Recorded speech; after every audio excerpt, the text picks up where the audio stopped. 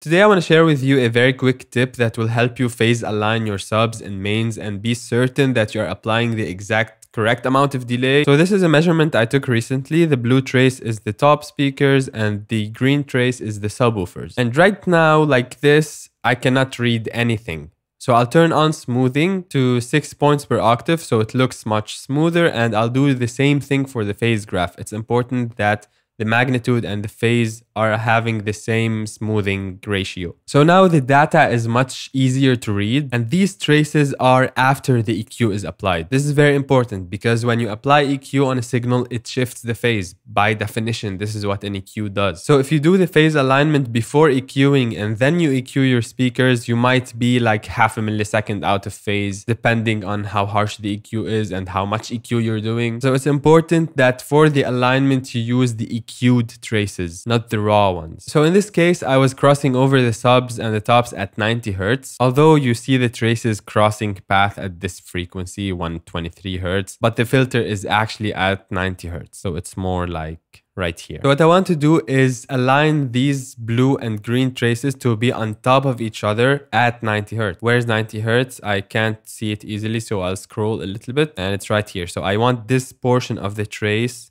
to be aligned with the green one. In my case, the subs were in front of the main speakers, so I will delay the subs. But if the main speakers are in front of the subs, I'll delay the main speakers. So whatever is closer to the audience, I'll delay it so that the sound that is coming from the farther speaker has time to arrive together to the audience. So let's click on the sub trace and I'll start adding delay. And you can see the more delay I add, the more the phase goes down. And right about here, I think I have pretty good alignment in this entire area. Where is 90 Hz? Here it is. So here I have alignment, and a little bit below it and a little bit above it, the traces are overlapping. And here you might call it a day and take that amount of delay and just put it on your console, but you might be wrong. So this is how you can know exactly if this amount of delay is correct or not, without squinting too much at the phase trace. You're going to create a math source with Control M or Command M, or you can go to File and add math source right here. And in here, you will keep the default, don't change anything. We want a vector sum, so the type is summation, and we'll keep it at vector. Why are we not choosing a power sum? Because a power summation doesn't care about the phase, and I'll show you in a minute. So right here, I'll choose my subs and tops. So this is the top speakers. This is the subs, and I'll turn it on. And this shows me how these two speakers are combining together with this red trace. If I choose power sum, and then I choose the delay of the subwoofer, nothing changes in the sum. It stays the same. However, if I choose vector sum, you see it changed. So the vector sum takes the phase into consideration. If I change the delay, you can see the summation is changing. So that's a really good thing. I'll reset the delay of the subs. And right here, you can see the red trace is dipping right here. So it's not summing, it's canceling. I'll remove the red trace from the phase graph just to make it simpler by clicking on the phase graph and clicking here and turning off vector sum.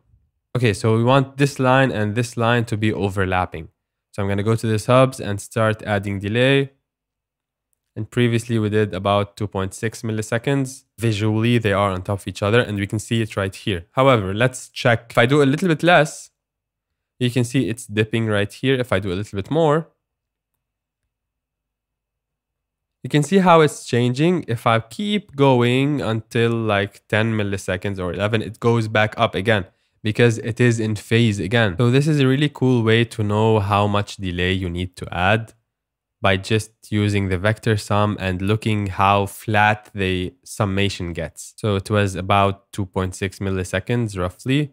Here is the flattest, I guess, right there, 2.4. Okay, so at 2.4, I'm getting the most summation and the flattest summation. Not one frequency is combining a lot and another is dipping. And if I look at the phase graph, I can see that over that whole crossover region, the phases are perfectly overlapped because I know that I'm crossing over the subs at 90 Hz. So even though right here, it looks like they are crossing path at 120 Hz, The actual filter on the output is at 90 hertz. Okay, so again, very quickly, Control M to add a math source, and then you go and make sure it's a vector sum, and you choose your top trace and your sub trace after the EQ. That's really important because EQing shifts the phase. And if your subs are in front of the mains, you start adding delay until this summation trace gets as flat as possible. If your mains are in front of the subs, you start adding delay to the main because you can't bring your subs earlier in time.